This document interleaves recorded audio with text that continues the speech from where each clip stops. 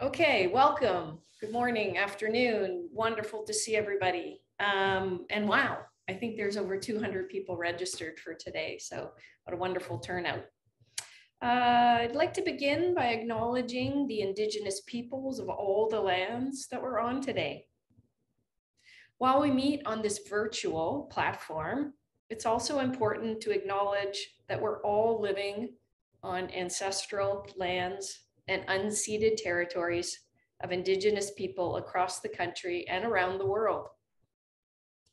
We make this acknowledgement to show our gratitude and to reaffirm our commitment and responsibility to improve relationships between our nations and our own understanding of local Indigenous peoples and their culture. My name is Polly Gardner, and I'm a faculty fellow with CQ and also the coordinator of this public seminar series. Thank you for joining us here today. The plan is some brief introductions, then we'll start the presentation, which will be approximately 50 minutes. Then we'll open it up to some question and answer and a discussion. Just a reminder that the session is being recorded. So Tenzin's got the recording on. And during the presentation, if you could please make sure that your microphones are muted. And also the interpreters have asked that we turn our cameras off. So if you would do that, please. We will not be monitoring the chat during the presentation today, but we will use that and the hand raising tool afterwards for the discussion and question and answer period. It's now my great pleasure to introduce our speaker for today. I first met Josephine in Peggy McDonough's graduate social theory and health course at the University of Toronto. Josephine and I were just having a little tussle conversation about when that was, but I think it was about 20 years ago. So we're in this course and I am not a sociologist. And I remember the first three weeks of that course having absolutely no idea what anyone was saying. One of the assignments we had in the course was that I was teamed up with Josephine and we were tasked with leading a seminar on Bourdieu. So I know Josephine was trained as a nurse and similarly had very little background in social theory. So immediately I thought, we're screwed. My plan going in was to tell a lot of jokes and hopefully nobody would notice that we knew nothing about Bourdieu. But Josephine, of course, as all of us who have worked with her know, is not someone to shy away from difficulty or challenges. Come on, she said, we can do this, with that little mischievous smile of hers. Her determination and spirit was and is contagious and an inspiration to so many of us. This talk today, still arriving, Decentering the Post in Post-Qualitative Inquiry, was postponed several times as Josephine reflected on what it means to present at an institution under censure. Her decision to wait, to not present, is but one example of who Josephine is as a scholar and a person, someone who not only pays attention to issues of inequality and social justice, but acts on them. This is reflected in her scholarship as she commits herself to working with, not for, communities on projects related to migration, HIV, sexual health, and mental health in diasporic and transnational communities. I could talk for days about Josephine and the impact she and her work has had on so many of us, but you have waited long enough. So it's my great pleasure to introduce our speaker for today, Dr. Josephine Wong. Thank you very much, Polly, for that very heartwarming introduction. I'm going to put up my slides and we'll have a dialogue this afternoon.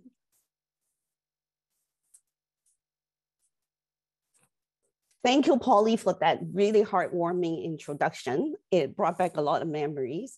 We were debating whether it was really 20 years ago, and I can prove based on evidence that it wasn't 20 years ago, it was 19 point something years ago, because we started school in September. So I would also like to take this time to acknowledge my commitment for reconciliation in Canada. And I had watched a video that was really well done by two Indigenous women that talk about Toronto. The name of Toronto is actually Takaronto, meaning the place in the water where trees are standing, which is said to refer to the wooden stakes that were used as fishing weirs in the narrows of local river systems by the Haudenosaunee and Huron-Wendat peoples. And what was really touching me when I was learning from this video about doing land acknowledgements were that they talked about how covered under the concrete of Toronto, there are many, many stories and histories. And that reminded me of the kind of things that we are interested in. That's why we're all gathering together here, that stories, histories, things matters, whether we can see them or not, whether some of these stories are intentionally erased from us, or some of them are hidden, or some of them had transformed. All those has something to do with our lived experience and how we relate to each other, and also in the topic of research. So then when I got up this morning, Gigi patted me on the shoulder, and Gigi said, "Are you ready for your presentation today?" And I said, "I'm not sure." And Gigi said, "What does that mean?" And I said, "Well, I'm still arriving." So this is Gigi. And some of you might have seen it because, you know, the screen sharing didn't work. And so to me, I am joining today. In some moment, I feel really excited to have this chance to really talk about something that I am still very undecided about, and also to have the opportunity to meet many of you that we were studying together. I kind of saw you on the screen. And surely to declare that I'm not any expert. And as Polly said, I have been trained in nursing and public health nursing. I'm not a sociologist. However, I do think that I have some embodied knowledge that I could share with you and learn from you. So today our topic is still arriving. So decentering the post in post-qualitative inquiry. So you can see from this picture that when I first read an article by St. Pierre on post-qualitative inquiry, I was very curious. And you can see all this reaction on the screen. And it is really worth noting that you see all this emoji avatar, some of them had no words. And yet I had a feeling that some of you actually could resonate with how I was feeling. And so then again, that has something to do with what we can talk about. There's a lot of interest in new materialism. There's a lot of things about how do we interact, how do we create our identities in what space.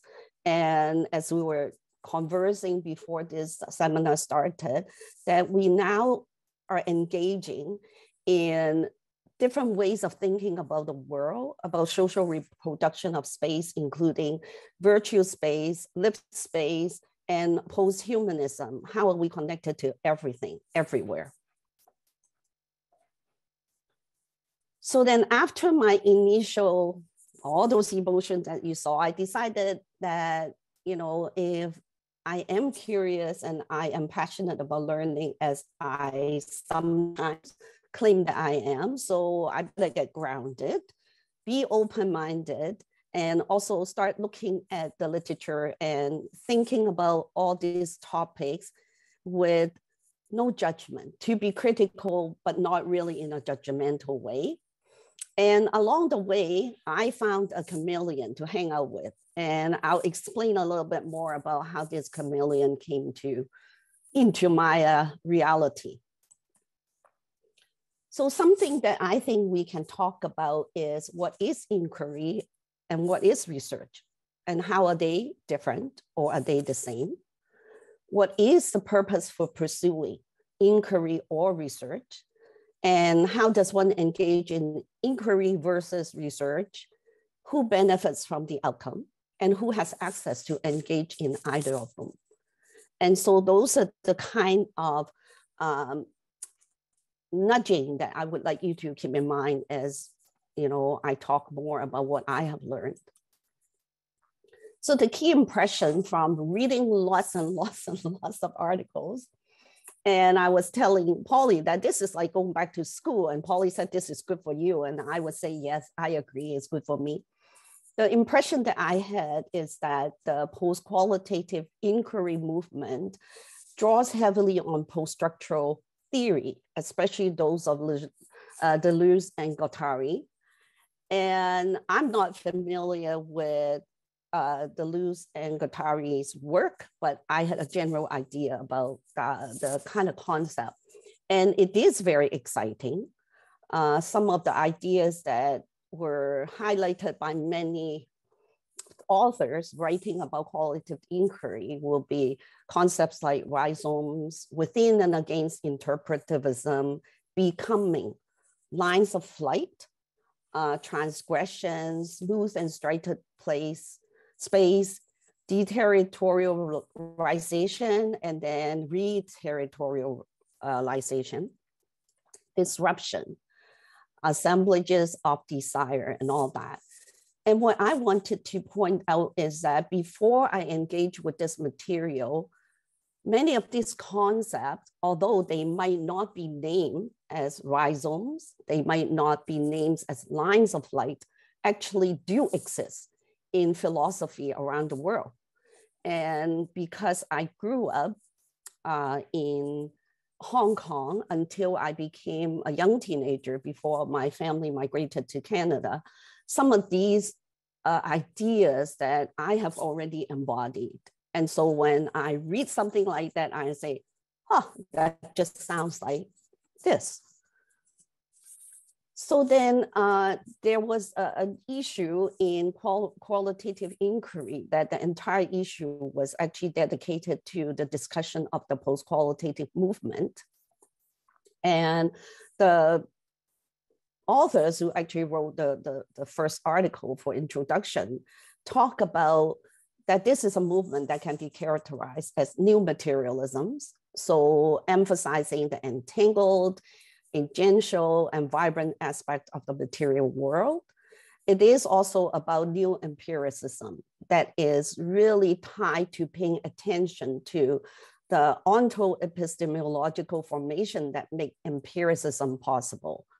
In other words, many of them are saying that is in diving yourself into concept theories, especially post-structural theories, that when you are reading, learning, dialoguing with the material, then ideas will come out.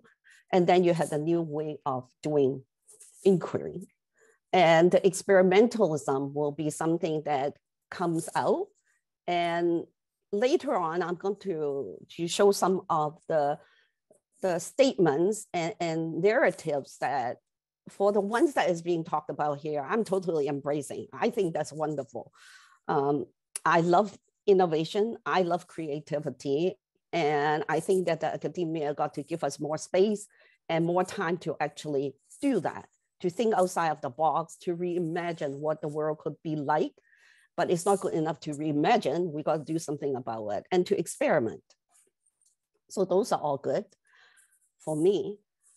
And then I was reading in the same issue, St. Pierre actually talked about refusing methodology, and is really saying that post-structural theories and concepts wouldn't allow us to think about methodology. And so post-qualitative movement is not qualitative methodology with a twist. And I feel I could respect that. Anybody who would come out with any kind of theory and concept, they could debate and argue and set their boundaries. But whether we resonate with it and go with it, that's a whole different matter. And she likes to advise her student to read hard, write hard, and think hard. And I totally buy into that. So if any one of you in this room is my student, please take that to heart. because I'm finding that nowadays, getting students to read hard, write hard, and think hard seems to be very hard. And right now, I will give the excuse to the pandemic. But when the pandemic is over, we'll have a different kind of conversation. But what really kind of baffled me a little bit is when she went on and say that through the reading, writing, and thinking, it will give us the expertise and confidence, and then it will likely point us to do something. And this is the part that I cannot agree with, because I had different kind of philosophical assumption tied to inquiry and research. And I was finding the tone of the paper begin to become a little bit constraining and restrictive. So it is not about students using dropping down to a pre-existing research methodology. And so when I was trying to imagine what that means, suddenly I see a lot of power issue that is going on. And maybe that's just my personal perception. And so students cannot claim that they do post-qualitative inquiry unless they truly are doing that. And the kind of thing that I worry about is, and I really appreciate Polly's introduction, and we didn't really kind of plan that. We were just kind of reminiscing of the past. And for students to go and really dive into post-structural theory and read hard, write hard in order to come up with a project, then it could be very difficult and challenging for some students, especially nowadays when we know that we all live in a neoliberal world and our academic university are saying that our students need to graduate in 4 years. And also for some students, depending on what's the purpose of the kind of research you want to do, it might not actually not be appropriate. But what I appreciate what St. Pierre said is that just don't choose to do it and don't claim to do it. And that I could really appreciate. So then the other part, I read another article, which is a more relaxing, informal, and it's actually an interview of St. Pierre with 3 other early career researchers. And once again, I was a little bit taken back by the language that was used, the way she talked about collaboration. She thinks that collaboration had been highly romanticized. If we think we do not have a separate existence, and if we think we're not individuals separating from other people and everything else, then the word collaboration doesn't make sense. And I'm taken back by that because there are all kinds of other philosophy, for instance, Buddhist philosophy, Eastern philosophy, that already established, more than 2,500 years ago, that we don't have a separate existence. And yes, collaboration is actually a key part of that philosophy. So this is a part that kind of made me feel I don't get it. And the other part is that St. Pierre also come to recognize in reality that when students go and follow the post-qualitative methodology, that there are times that you need to actually go and sell what you're doing to others, because after all, students need to go and get fellowship. After they graduate, they do have to pay rent. They do have to live. And so she talks about how within the recent years, there are now many, I would call them academic capital, that students can now cite to legitimate this new work.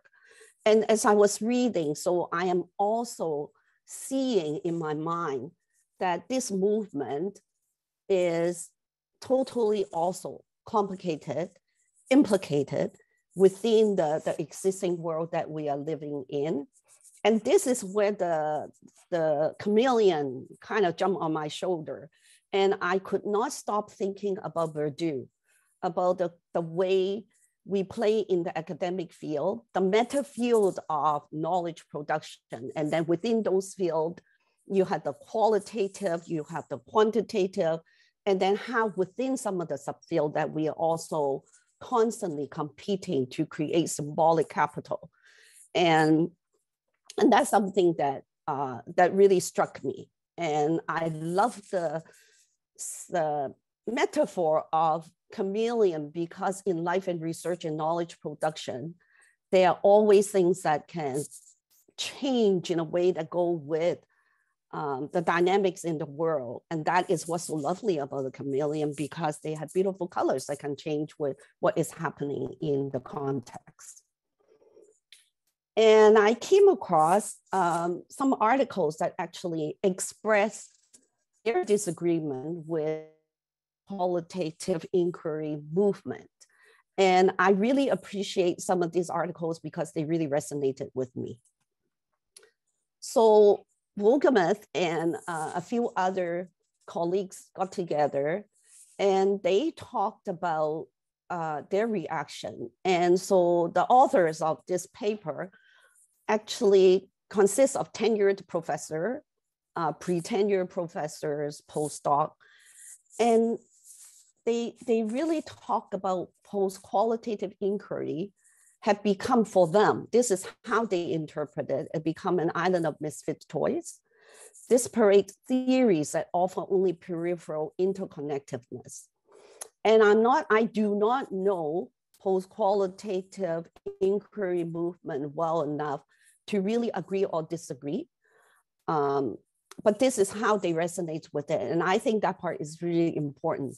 Every time we put out a piece of work, it's important. And something that I wanted to add was when I was reading the paper by St. Pierre about why she went about to start this movement with some other scholar, she was talking about what kind of challenges she felt she experienced because she was learning methodology without having to learn theory. And everything about what she had to do seemed to be such positivist way of doing things. And the kind of rules that Creswell imposed on others. And I have this argument with colleagues too. I do not like his books. But the thing was, her experience might not be the same for everybody. I came into the program, the Dalai Lama's social science and health program, as a nurse, as a community nurse. My master's degree was in nursing, but I was very fortunate.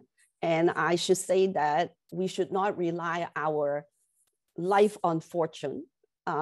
It's really, when I say I was fortunate, it means that within the structure of the system that is not equitable and inaccessible, there was a glimpse and an open door. And I happened to have met Denise Castaldo, and I did a great job with my master thesis. And I want to bring this out because St. Pierre's experience might not be for everybody. And therefore, for her to start a movement that is against qualitative inquiry, or to be saying that we are already after qualitative inquiry, to me, that was a little bit unsettling because I learned so much theory, so many classes of theories. And I dived into theories. And at a time that we don't have electronic access like many of you do today, and I could not understand what she was talking about because I learned throughout my graduate studies, including in the master program, because I was learning from Professor Pat McKeever, from Denise Castaldo. And in my PhD, I was learning from Blake Pullen, from Joan, from Peggy. And theory is everywhere. And we kind of walk and talk and sleep and dream about theory. And so for me, I agree with what she was saying, that we must pay attention to ontological and epistemological assumptions, but at the same time, to kind of throw out the anti-qualitative research, I was a little bit hesitant. And Wolgamuth and her colleagues were talking about their feeling that this movement is creating something that maybe we're not reflexive about. What kind of mutualism and become parasitic so that in creating academics capital, we might be advancing ourselves in career in our research, but what does it do for others, on others, and from others? And they are also concerned about this catchphrase or identity card. Are you truly a post-qualitative inquiry person? And they're concerned about how this is really separating people in a way that eventually it actually will become positivism. The other part that they really point out and resonated with me, and that's why I asked those questions at the beginning, is for what purpose are we doing inquiry? And if we are spending so much energy into defining, again, categorizing people into which camp they are in, we might be actually losing our energy to be doing work together that is working towards some urgent agenda that we need to deal with. And that is the kind of increasingly injustices that is experienced locally and globally. Bhattacharya had something that is a little bit different, and her paper was quite reflective. And I really appreciate what she said about if knowledge is never innocent, but inescapably express the interest of its producer, I begin to wonder whose interest I preserve, replicate, and proliferate by aligning my work with certain scholars. And so she had done a lot of colonial, post-colonial studying, and she is concerned about if we engage in epistemic violence, then what will be the consequences? And this is something that, I'll talk a bit more. There's more attention now to the whole idea about epistemic justice, violence, knowledge, justice, that kind of stuff. But what really struck me was her anecdotal narrative about this one time in class when a Black woman said to her, "We are 60% Black in Memphis, and the white men still sign our paycheck. What will your Deleuze, Guattari, and Foucault do for me?" And I constantly think about this, and I would love to engage in theories and stuff. But at the same time, I often ask myself, there are only so much resources, not only for me personally, but in the world. So when I engage in research and inquiry, what are the purposes? And if we are all really interconnected, then it is my accountability to know that it's not really just purely for my enjoyment. And of course, about reading in late into the night and having panda-looking eyes, whether that's enjoyment is another story. And so her critical reflexive thinking was that in her role as a professor, as a teacher, as a writer, as an author, because it's not only in front of the classroom that we're teaching. Every time we publish something, we are leaving something in the virtual space and the library. And those are discourses that can be used. Those are narratives that can be used to advance certain values, or it could be something that actually hold people back and continue to perpetuate other kinds of values. And so she was really reflecting on how she had and whether she was really engaging in also erasing people's knowledge, especially the marginalized one. So the one thing when I was preparing for today's talk is I went back to when I was actually in the time hanging out with Polly. I read work from Huron and Reason, and it appealed to me because when I did my master in nursing, I was the last cohort to do a thesis, and I was grounded in empowerment theory, the work of Paula Freire, and many scholars who were doing community-based action research.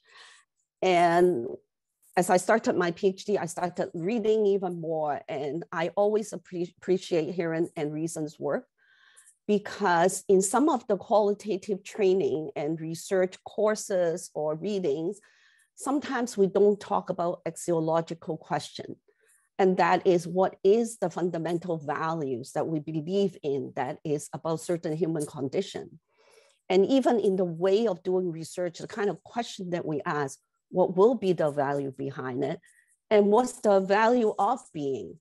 And so for me, that has stayed with me and really kind of reminded me so that I don't run off and just join the neoliberal power because it seems to be much easier.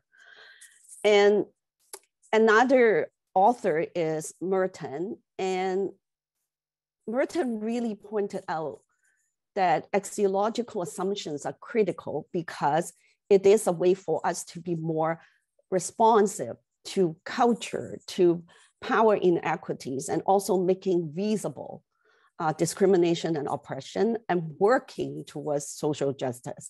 And so revealing something, disrupting something, opening up so that we can see even underneath the concrete sidewalk are things that I feel very inclined to do. That's the way I just feel that's how I want to be. So then my interpretation of post-qualitative inquiry is really an invitation to think through post-structural philosophy theories and to resist the tyranny of positivist convention and normative rules. And I appreciate that because sometimes when I get comments back from reviewers, and I just want to jump up and down, not enjoy, but I want to swear, even though I have been brought up not to swear. And reviewers from grants review from journals. However, at the same time, I also appreciate what Hoy had written about resistance. Resistance is never simply to constrain in general, because one is always constrained by something or another. For instance, for 2 days, I couldn't go anywhere because of the snow. There is no originary freedom with absolute no constraint. Resistance comes when one senses not only one's dependence on these constraints, but also one's tendency to give in to them. And so I guess my resonance with the post-qualitative inquiry movement is that I'm okay with people having movement. There's not enough movements in the world. Let people have more movements. But at the same time, how do they go about doing a movement so that they themselves do not actually become representing the tyranny of positivism or further marginalized groups when we had not even arrived into an equitable, plane where everybody actually could dialogue and share knowledges in ways that actually are being listened to and also being valued. And knowledge, we know that inform policy making, resource distribution. So how do we do that when we had not even arrived there? So as I said before, Bourdieu's notion of field and capital kept on popping in my head. And I guess not me, but my chameleon asked, is there a post-structuralism movement that is coming soon? And so for me, doing critical qualitative inquiry is about how do we actually really align all this really key concept that I have learned in my graduate school. And I often told people who are not in the academia, and they say, you spend so many years in studying to get your PhD, you never seem to have time to go to a movie. Now you're teaching and you're just the same. Do you ever regret it?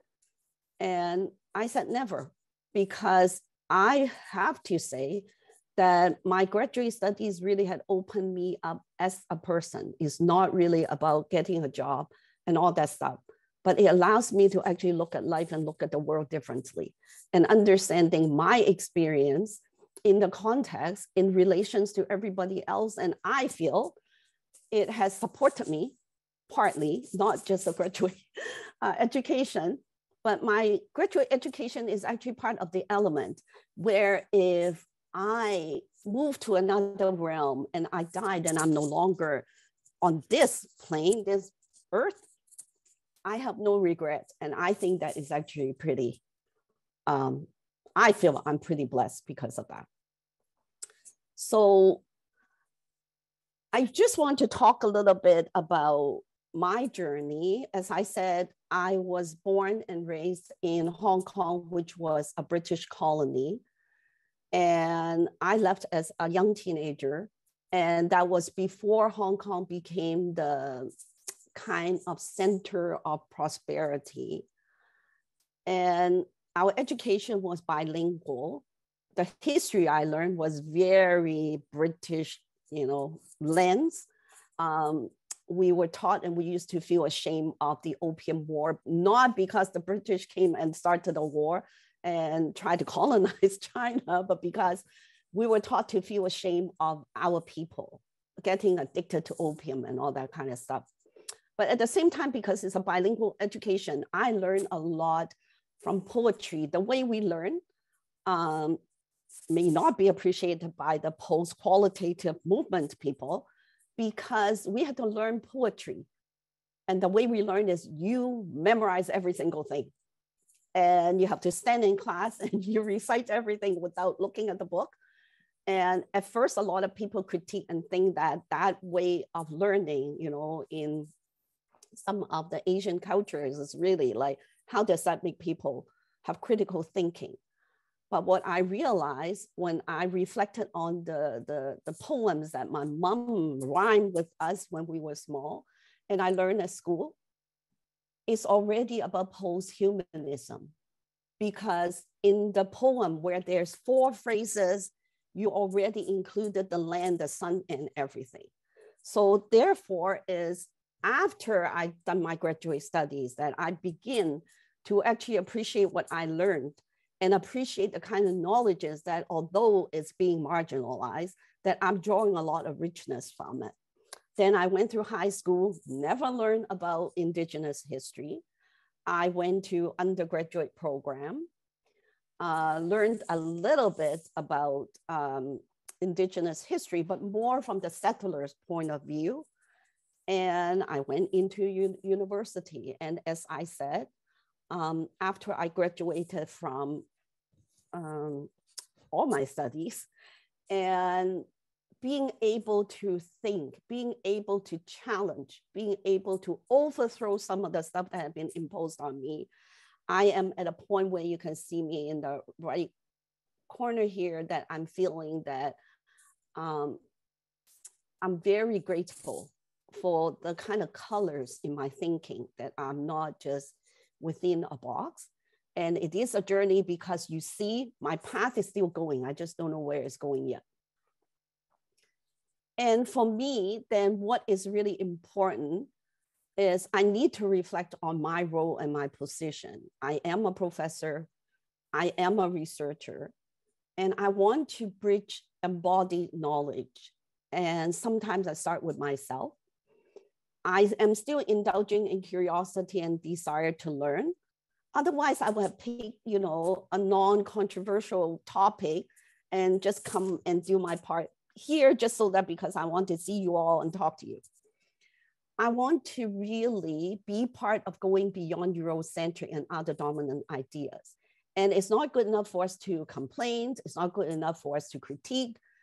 But how do I take part in it myself? I need to keep on talking about that. And I want to think with epistemological assumptions. And do you know how hard it is for me as a second language person to say all these terms? It'll be a lot easier if it's in Cantonese. Connecting with values of social justice and equity. And that is something that I would say is an embodied experience because I watched what my maternal grandmother did, and I watched how she interacted with all the other women. If she is alive, she will be maybe 100 and, I don't know, more than 120 years old. So she was illiterate because she wasn't allowed to go to school. And being accountable in my role as a researcher and teacher. So now I want to really talk a little bit about teaching, because I can't really talk about talking about inquiry and research without talking about teaching, because after all, it is through some of these processes all over the place that we are entangled in it. And so in my teaching, I am pushing myself to really integrate authors and different knowledges from different scholars. And what I really appreciate, and this is part of the reading that my student had to do in graduate school, when we are talking about theories, theories are not there for me. My value is that theories are not just there so that we have a nice conversation, challenge each other's mind. Theory actually act. Theory can actually do something. And so however we use theory and whatever theory we put out, we could be acting either intentionally or unintentionally that could be promoting well-being for all people or marginalizing people. And so Albert Marshall talk about our responsibility is really, theory is about life, what we do, what kind of responsibility, and how we live on this earth. And to me, that's very much tied to just like the way we talk about axiological assumption. And the reason why, knowledge justice is so important is because if we force people to abandon their ways of knowing, their ways of seeing the world, then we literally destroy their spirit. And once that spirit is destroyed, it's very, very, very difficult to embrace anything. And to me, when I use this type of readings for my student is critical because I am in a school of nursing and our students' interaction with the world have impact. So this is, I'm not in the faculty of philosophy. So then there's also, as I pointed out before, that Eastern philosophy could be contributing to holistic education, as there are more and more discourses about post-humanism, about the oneness, about how we are all interconnected. These are philosophy that had existed for thousands of years and people have practiced. And we can learn to think through some of this naming. So for instance, since pure awareness had no object to be witnessed, it becomes non-dual awareness and turn out to be one with everything. And so in a lot of the post-structural debates and argument, it is really about challenging and dismantling the kind of thinking about dualism and dichotomous naming and the way we divided people into all these boxes so that they could be kept in ways that are actually inferior or subordinated. And so this article also talk about that, the soul of witness itself dissolves and there's only the play of non-dual awareness, awareness that does not look at objects, but is completely one with all objects. Now, some of you might think that, okay, what's your nursing students going to get out of it? Well, one of the program that I have been doing with my colleagues in the community to address internalized and active stigma in HIV and in mental illness is actually tied to this. This concept actually have been integrated into third wave psychology in North America and around the world, even though they never had to kind of reference it. And I often wonder, how did they get away with it when our students actually get charged with plagiarism? But those things are there. And this type of philosophy actually really helped to liberate ourselves and diffuse from ideas about ourselves that actually pull us back and keep us in ways that actually contribute to us feeling anxious, depressed, and sometimes frozen so that we cannot move forward in life. So another beautiful article that I really resonated with and I just love is really about Four Arrows talk about his experience when he was traveling somewhere and then the currents came and he was stuck. And at that moment, it is really about letting go. And as he let go, he had this sense of peace, of oneness with the world. and felt a knowing that defies knowledge. Every rock, every water, source, and tree, every creature seemed to be an intimate relation or a teacher emerging at just the right time. You see, posthumanism had always been in some people's way of being in life.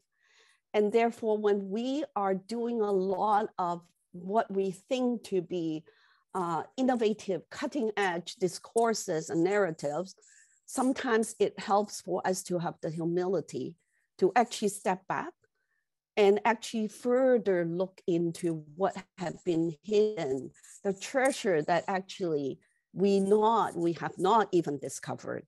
And that reminds me of doing a reading course with Joan on critical realism. And what I also really appreciate and put a smile on my face was when Four Arrows talk about when I came back, a miraculous new rapport seemed to exist between the horse and me. So this is another articles that I put into the reading list. And we know that there's lots of discussion, lots of articles written about arts-based research.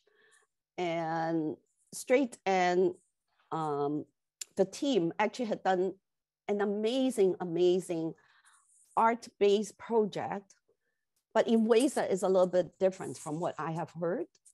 And so they have many communities. So on the right-hand side, you see that they actually have 7 communities involved. And the communities, they were actually trying to do promotion, trying to do prevention on different kinds of health practices. And what they did is, instead of using the conventional positivist way of evaluating the program, they invited artists to actually go out and do the evaluation. And when they go out and do the evaluation, the artists actually immerse in their community. They listen to the story of what, you know, the community members are talking about. And it included everybody. So participants, staff, and all that stuff. And then they transform what they learn into art pieces. And then those art pieces are actually installed in the communities, so that it's not just a piece of work to be put in the museum. It becomes actually something that is alive. And so an art piece that actually becomes something that people pass by and start a conversation, someone talk about it, and it become actually very engaging. And the processes continue to go on. So, so another part is talking about praxis in Africa. And what Cassie really talked about epidemic justice is really about doing inquiry and research that is, in a way, when we're talking about decolonizing, it is about not just the theory and concept, but it is about how do all this actually relate to people's lived realities and the institutional context in which they emerge. So it's really looking at everything that ties together and beyond theory.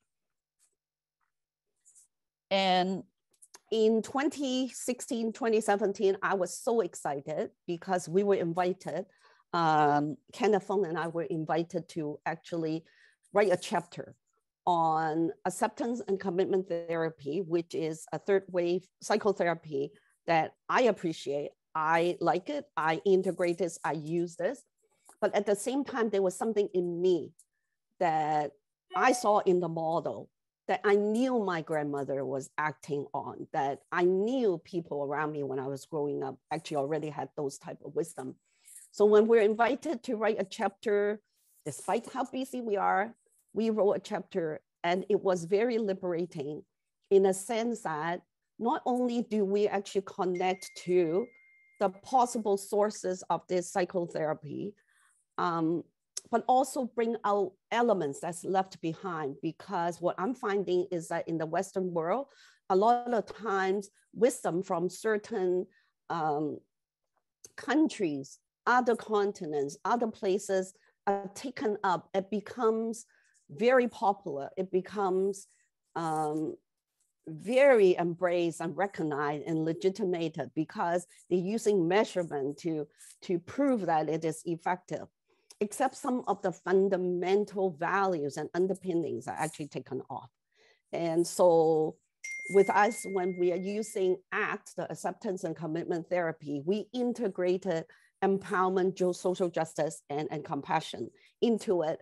And I don't have time to talk about today, but maybe someday I'll come back to CQ and we can have another conversation. And what we raise is that when we're talking about Zen Buddhism, what it really emphasizes is about compassionate engagement with the world.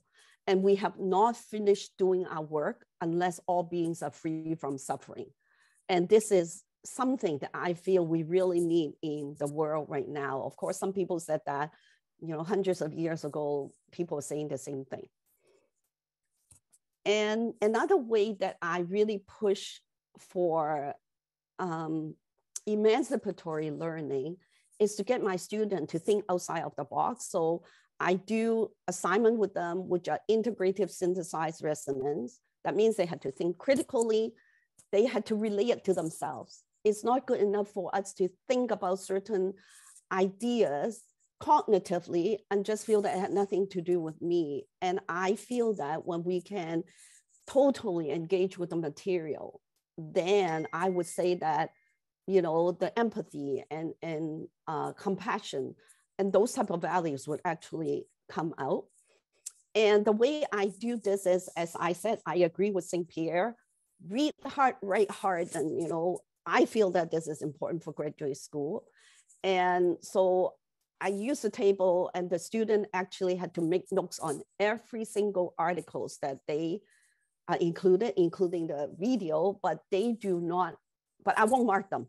I would read them, I will make comment, but I won't mark them so they can use any form they want, but they will actually integrate and turn that into a resonance text that reflect what they have learned, as well as discussion in class.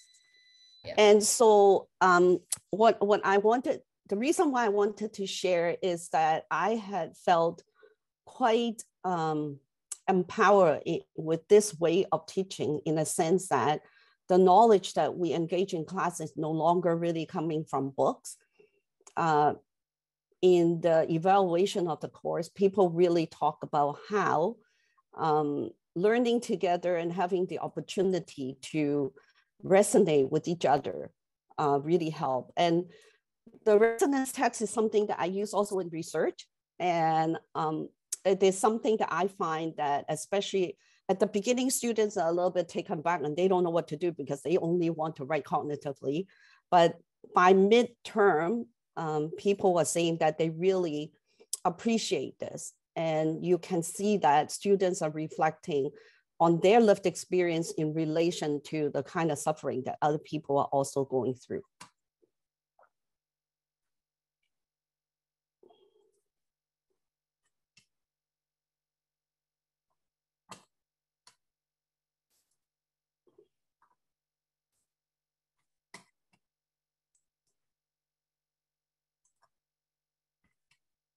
Now, have you seen my slides change, Polly?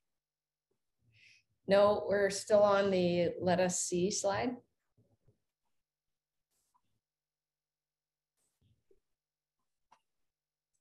How about now? Yes, epistemic and knowledge justice. Yep. Yes. So I'm just going to be very quickly. As I said, I'll only take 5 minutes. So these are some of the samples of the kind of research I had done in the past many years. This is a project that when I was actually graduating from my master program. And you can see that we had been using a method that is not positivist at all. We had art space, but the one kind of thing I want to talk about art space is art space could become very popular and then everybody want to do art space. I think it all depends on the mediums that the participant are actually comfortable with. So, and also in ways that even if they had never done it before, that it is something that is actually aligned with what they appreciate. But in research, as I pointed out, I feel that research processes and outcomes are very important. And in this project, we were exploring the mental health of immigrants and refugees women. And many of the staff, the project staff that we hired were actually immigrant women, and they experienced a lot of challenges. And therefore, we deliberately posted in our job posting that work experience not required, because that's a barrier that a lot of racialized immigrants are actually experiencing. We hire 1.5 second generation women from the different communities, as well as the first generation new immigrant, so that they actually could interact with each other. And when we did our evaluation, we actually used Play-Doh in ways so that they can actually create something rather than didactically tell us what they want to say about the program. And in the left-hand corner, you see that at the beginning, everybody was hesitant to think that Asian women won't spend time coming out to the communities. And in this program, when we finished working on this program, 3 years later, we had 114 peer leaders from 6 communities that engage in it. I won't talk too much about this, but this is how we engage with people who live with HIV. And through the kind of research methods and processes, using concept mapping, not in a quantitative way, but we engage people so that they come and share their lived experience. We build capacity so they understand what the policies are, how the healthcare policy affect them, what is happening in the HIV sector. And then they together actually engage in this concept mapping where they had ideas about what are their priorities and what needs to be done. And we actually came up with 7 domains from the end of this project. And every single part of this domain actually had turned into programs in the communities. And to me, that is very important. And many of this work are actually carried out by people living with HIV. We speak. I know that St. Pierre talk about mixed methods, and some people, the moment they hear about quantitative research and mixed method, they cringe. I'm a qualitative researcher, but quantitative methods it is theoretical. They are useful. And so in the We Speak project, which is about the HIV vulnerabilities of Black men, we use mixed methods, but the kind of survey that we did was actually including surveys such as everyday experience of discrimination, access to healthcare. We do need those data in order to actually show the world what is happening. But at the same time, we did lots of focus group and individual interviews so that the information that we get actually is also rich in defining how structural violence actually shape how people construct their identities, their masculine identities, their racialized identities, and how they interact in the world, and as well, how they resist and what are the things that they want to do.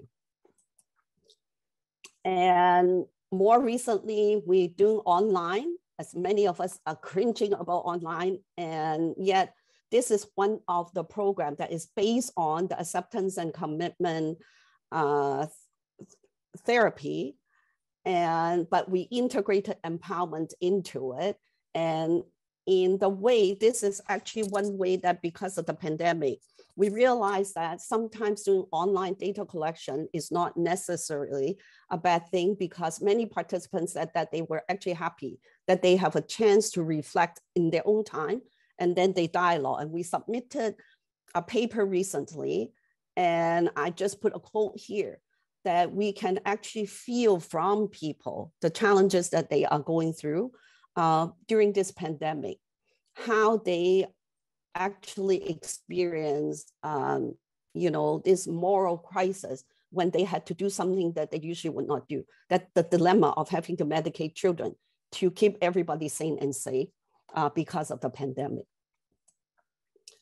And so one last piece of story. This is the story of Ying Ying. And as I said before, my years in the academic learning in school, I often wonder, how come I cannot talk about what I learned? How come I cannot draw on the wisdom that I had? But I did. So this is actually the story I wrote and integrated into my master thesis, and they become the heading of all the different chapters.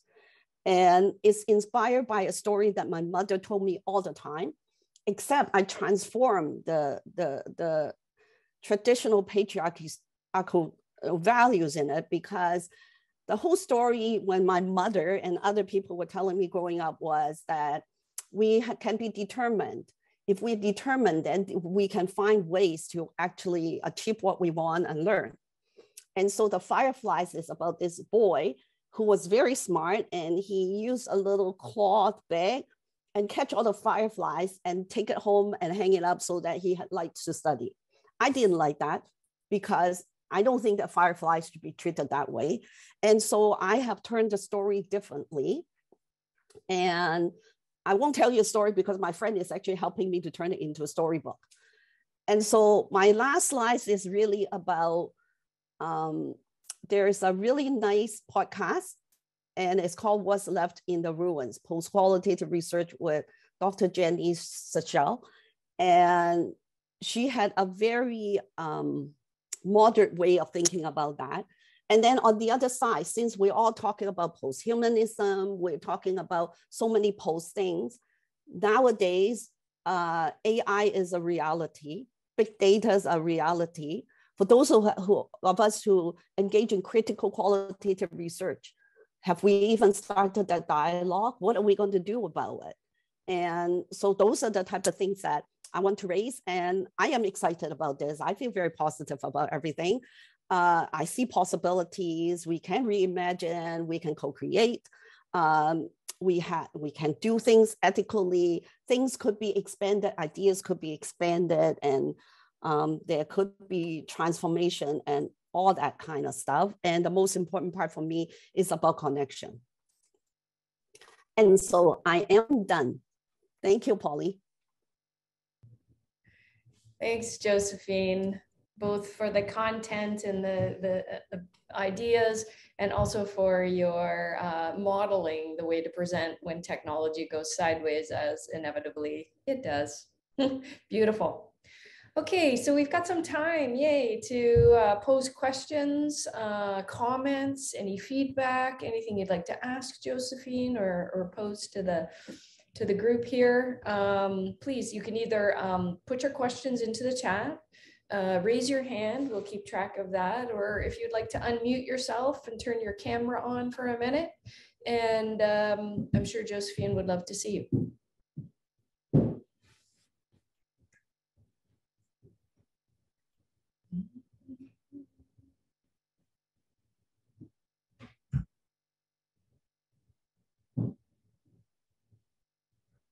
We'll give everybody just a minute there to, oh. Joan? Am I showing up here? I have a very unstable connection, sorry. We got it, and we can hear you. You're good. Yeah, Josephine, that was, okay, that's great. Josephine, I loved your talk. It was really, it was super interesting, and I really admire the depth of your grappling with this stuff, and because I can identify with it as a retired person. I was probably at much the same stage in your career, in my career as you are in yours, when I confronted postmodernism. And it was sort of the same, well, for me anyway, it felt like the same kind of challenge of trying to figure out what it was. And it was a movement too, that had its trajectory and ended up and being, spawning movements like critical realism and so on. These movements are constantly moving, and I see you as playing a part in starting the critique of that movement and reacting to that movement. So really, thank you for that. I think really you epitomize and model the critical in critical qualitative research, which is what CQ is kind of all about and so on, is that the criticalness is not just about the object of our inquiry, but to make ourselves as researchers and knowers also the object of critical thinking. I mean, you're turning the critical onto yourself and your own knowledge, which is a fabulous way to model what critical qualitative research is. So thank you so much for doing that. It's been super stimulating to me. My head is just buzzing. So I'm really looking forward to hearing what other people who have jumped in as much as you have can say about it. Thanks, Joan. Josephine, we have a question from Rupaline and then from Brenda. Okay.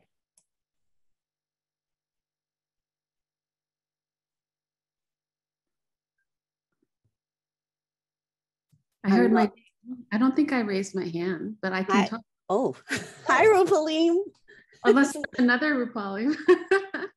Or were you referring to someone else? Now I'm confused. No, this is to you. I got a side message, but okay. What was the question? No, the message was that Rupaline has something to say. So I know you do, but it's okay. We can go on to Brenda if you... Somebody is calling on me. Okay, I always have something to say. So Josephine, it's so lovely to listen. It's funny because we work in different places. So this is the first time I really get to listen to you deeply and the many ways in which you narrate this journey. I have not read much about this post-qualitative movement, so it was really helpful to hear your orientation to it and also your analysis and reflections. I have to confess, I kind of was curious, like, what is this post signifying? And it leads me to a question. So my assumption was, maybe this is telling, that the post was trying to imagine a qualitative inquiry that was not mired in Eurocentric thinking, including the kind of post-structural, postmodernist theory that I know was full of the theories that I read when I was a student and continue to read. That's what my assumption was. And I don't know if that's what you're going for with the post. And as someone who teaches and works in this area, I feel like every, I don't know, not really year, because maybe it's happening more frequently, but every time I turn to my syllabus or turn to the things I'm reading and relying upon, each time I'm like, oh my God, there's so many dead white people in my brain. Like and it's like each year I feel like I'm bringing in more range, and then I'm still feeling like but there's still so many, it's like, how did I forget that they weren't still there? So the question I had is, can you profess what it might look like just for us to do inquiry that is not informed by European philosophy? So that's a very, very good question, Rupaline. And as I declare, I'm still arriving. I told my cat that this morning. And so I think what you raised is actually evidence of the kind of Eurocentric dominance and the kind of white supremacy thinking that is existing. We are actually at a very good time right now when all kinds of institutions are saying, oh, we got to do EDI, but that in itself is another discussion. But what I'm thinking about is this is a reason why I want to challenge the post-qualitative movement people, that how can we leave something behind when we had not even arrived there? And that's really what I'm saying. And for us to arrive to something, I still have to give my students the dead white people's writing. And I'm okay with that, because what I appreciate from Albert Marshall is his talk about two eyes seeing. It's even more than two eyes. And I really think that it's in that exchange and dialogue that we will come out with insight. But what I want to really challenge a post-qualitative people is, this is another saying that I heard about all the time. My grandmother, my mother always say that. They always say to us and say, why are you trying to run when you hadn't even learned to walk? Which is just a saying that they say all the time. And that is how I feel. When I read this stuff, I thought, okay, that's grandma saying this again. So if post-structural theories is about really overthrowing the inequities and the kind of power institutionalized and all this positivist thinking, then how is it that post-structural theorists and scholars are not open to look at in this post-structural thing, whose structure are we actually deconstructing, and what other things out there that I had not even come in touch. And that's the part that I'm trying to challenge. And there's a lot of work, but for me, in my master class and in my PhD theory course, every single class I integrated scholars from different perspectives into it, but they still had to learn the political economy because look at our healthcare system. So anyway, it's a challenge, but we are all arriving. We're still arriving. So. Thanks, Josephine, and thanks, Rupalim. Sorry to put you on the spot there. Okay, Nice work. Barb Gibson, hi. Got something to ask? Comment? I think Brenda was before me, Polly. Hi, Polly. Hi, Josephine. Hi, Barb. That's such okay. a long time. Look, see, this Go is why ahead, I Barb. agreed Go to ahead. come to CQ to have a reunion. I'm making a decision that Barb's going to go before Brenda. Okay, I'm really interested in what Brenda has to say, though. This is a fascinating conversation and one that I'm so glad that we're having at CQ. And thank you, Josephine, for your provocative presentation and raising some of these issues.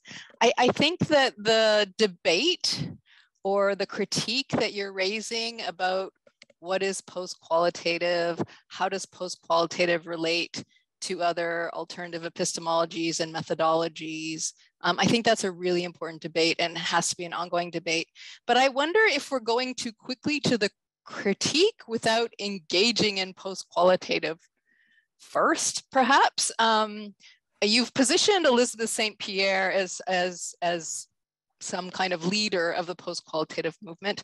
And I'm not sure I would agree that it's a movement, and I'm not sure that we have to only engage with her work, because there's lots of folks doing this work, including people working in post-colonial spaces are engaging with these ideas, engaging with Deleuze and Guattari's ideas, talking about what's the overlap between, for example, indigenous methodologies and these kinds of epistemologies. And there are tensions there for sure.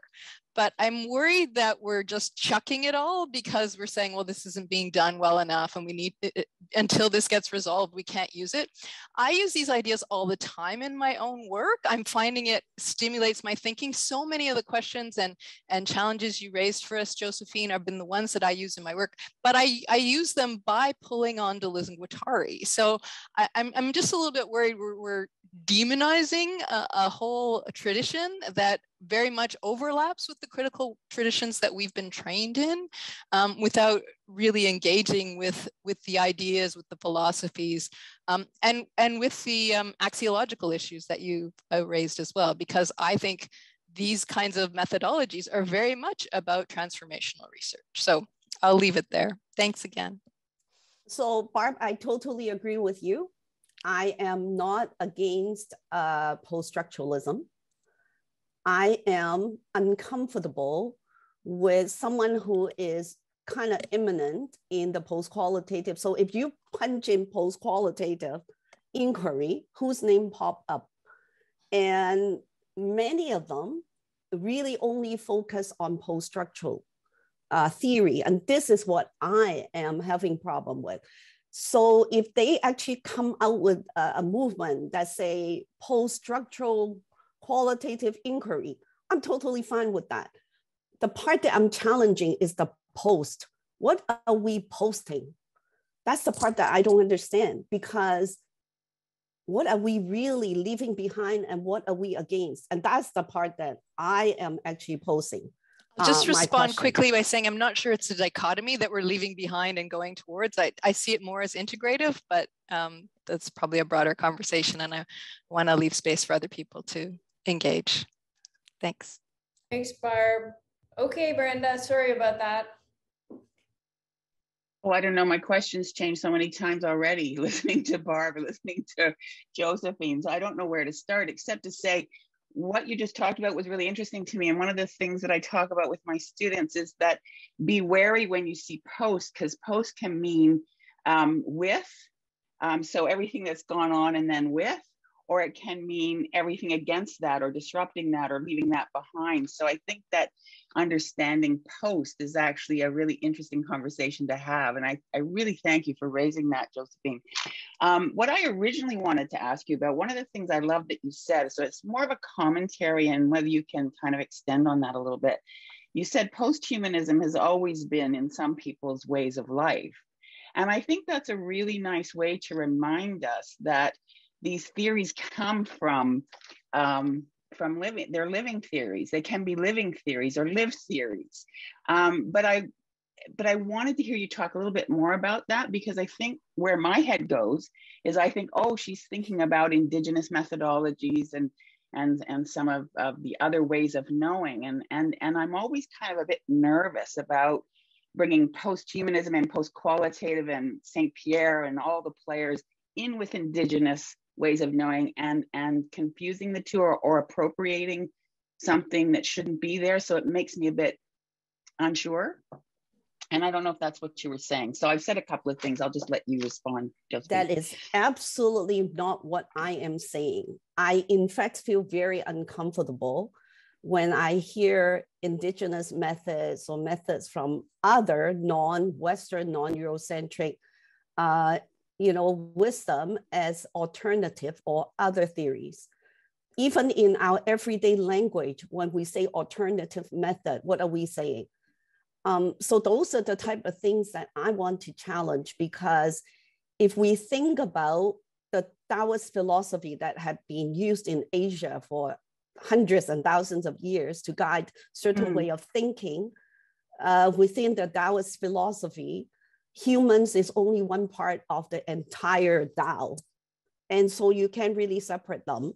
And so when I challenge the post, and you see, if people are saying that I'm thinking with, but we can move forward, that's okay too. But for me, language is important. Then whoever start the movement, engage in the movement, need to give that clarity to support us to understand. And so to think about after when they had not even, so for me, my initial Bitmoji reaction is, so here we go again. We need to start a movement so there's more academic capital for some people. Here, people are being left behind when there are more researchers now engaging in qualitative research, using methodology that actually challenge Eurocentrism, using post-colonial methodology. Then we are posting ourselves out of the way. So what are we? We're constantly being left in the margin. And that is something that I refused. I would refuse. So I would never do post-qualitative inquiry. I do critical qualitative research and inquiry, and I'm still very happy. And that doesn't mean that I'm against Bourdieu. I'm not against Bourdieu. I still think through Bourdieu. That doesn't mean that I am against Qatari. I'm not against Deleuze. I am against people claiming that they can draw on post-structural theory, and now we can post-qualitative inquiry. And so that's the part that I feel. It's a conversation. I'm still arriving. I don't know the answer. And I don't have time to be like a student.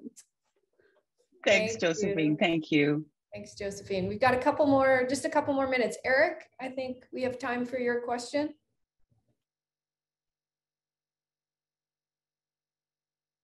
Okay, thanks. Thanks, Josephine, for your presentation, which I thought was so interesting and helpful in many different ways. Because we don't have a lot of time, I just want to ask you maybe quickly, the question that's provoked for me is, do you have a sense out of your own practice of research, is there a way for people either individually or collectively to practice humility in research? So much of the discussion around post-qualitative inquiry reminds me of previous versions of intellectual movements that come up, and they seem to be somehow there's a lot of hubris, a lot of overstatement about claims, and this is the best thing since whatever, and it seems to have reproduced itself in different iterations. Do you have a sense out of your own work about, is there a way to think that what you're doing is good and maybe better than other things for certain purposes?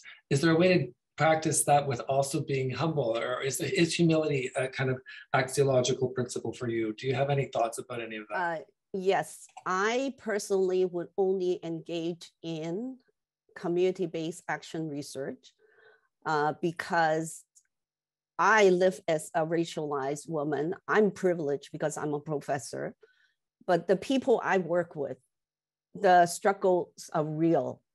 Living with schizophrenia, you know, being marginalized in multiple ways, being racialized, living with HIV stigma, and, you know, experiencing seriously housing insecurity, food insecurity. And I think the humility part is really, really important. And this is why critically turning the lens on ourselves is very, very important.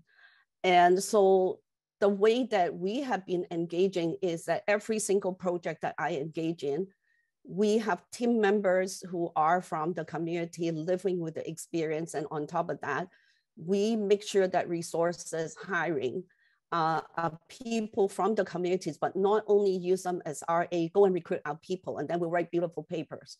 And actually they go through the entire research process, engage in everything. And many of them, through this type of experience, actually had entered into educational institute, finished their diploma, finished their degree, and in graduate school, some of them now, you know, Vanier scholars, and others have become leaders in the communities, becoming board members. We have been pushing our partner who actually sponsored those research to actually take up the kind of framework that we are using. Now, of course, that doesn't mean that it's really a total, you know, equal playing field, because the system and structure doesn't allow that. Ultimately, if I sign off that name on the research, I'm responsible for many, many other things. But I think we could engage in ways that are really more on humility and compassion and seeing each other. And the intervention that we are doing actually is about that. It's about how do we find methods so that we can engage in a way that we can support each other to let go of some of those identities. And so those are the type of things. And sometimes it's not easy because I would have comment by, you know, grant reviewer to say that, well, the NPI is not very productive. Well, it's kind of hard to be productive when you're also spending time to be human. You know, I can't just hire some bright RA, pay them $40 an hour and write all my papers. We do it together in the community. So it's a give and take. And I like to follow my values, and that's what I do. Thank you. Thanks, Josephine. I think your response, how to be productive and to be human and humane at the same time, to have that dignity, is a beautiful way to end today. So thanks everyone for coming, for your engaging conversation and discussion. I just know we're all gonna leave here with our minds firing and also feeling like we have yet to arrive here. Thank you so much, Josephine. Super appreciate it. Thank you, everyone.